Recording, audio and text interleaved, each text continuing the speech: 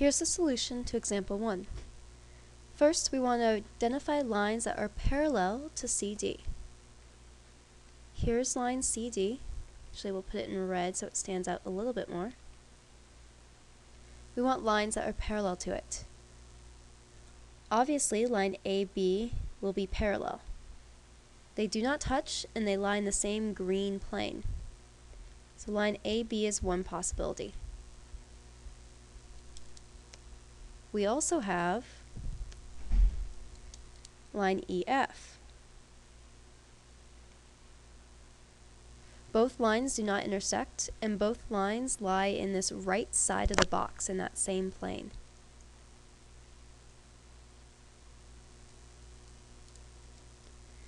And lastly, hopefully you found this, we also have line HG.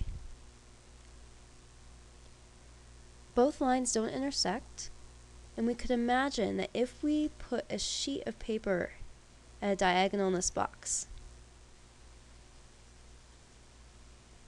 so this black plane that I've just shaded in contains both lines. Thus, the three possible parallel lines to CD are AB, EF, and HG. Now let's identify some skew lines. Again, we're looking for lines that are skew to CD. The big difference is we should have noticed that all our parallel lines go in the same direction as C and D. Skew lines won't. One possibility would be AH. Lines do not intersect, but they are not contained in the same plane. We also have BG.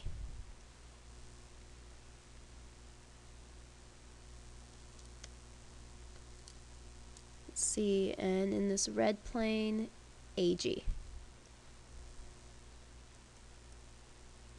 Those are all the skew lines in our red plane. Let's look at some others. We have, let's see, against that back wall, we have FG. And that's the only one for there. See, on our front wall, we have EH.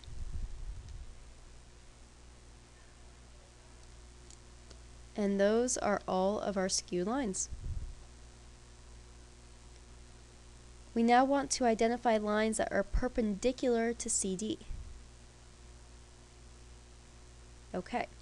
Remember, you cannot assume lines to be perpendicular unless they're marked so in your drawing. Looking at CD, the only line that is marked as perpendicular to it is AD. Thus, CD is perpendicular to AD, and that's the only answer we can conclude. Lastly, we want to identify planes that are parallel to plane EFG. Let's find plane EFG first. So we have EFG. This is the bottom of our square.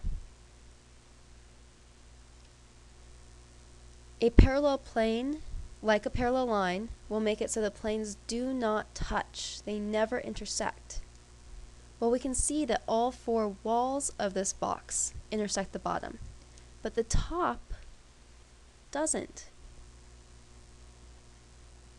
Meaning a plane that is parallel to plane EFG would be plane ABC. And this plane can have a number of names. We can also call it plane ADC. We can call it plane ADB, plane BCD, any of those letter combinations, and really in any order, as long as you pick 3 points that lie in that top plane of the box. Alright, if you understand that, then feel free to go on to some new postulates. If not, make sure you review the videos before you go on to any new material.